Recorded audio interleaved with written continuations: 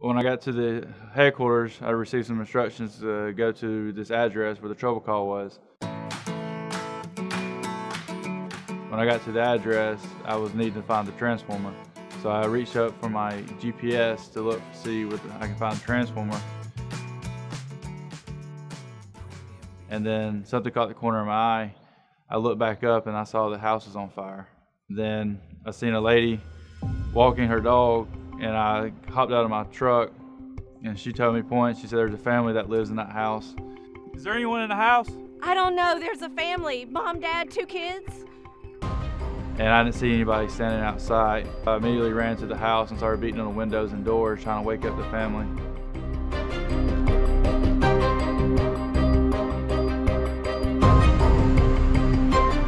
No one came out, and then I finally went to the door, knocked down the front door. As soon as that happened, just black smoke just came out of everywhere.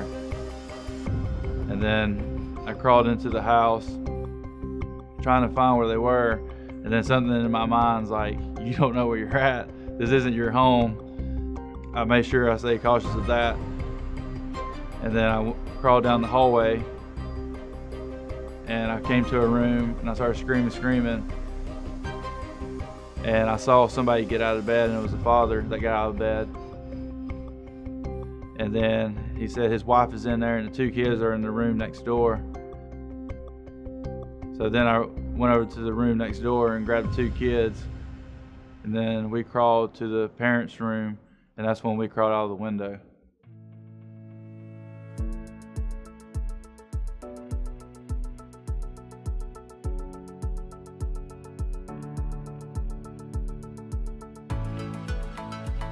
And then once we crawled out of the window, that was the time the fire department was arriving on scene.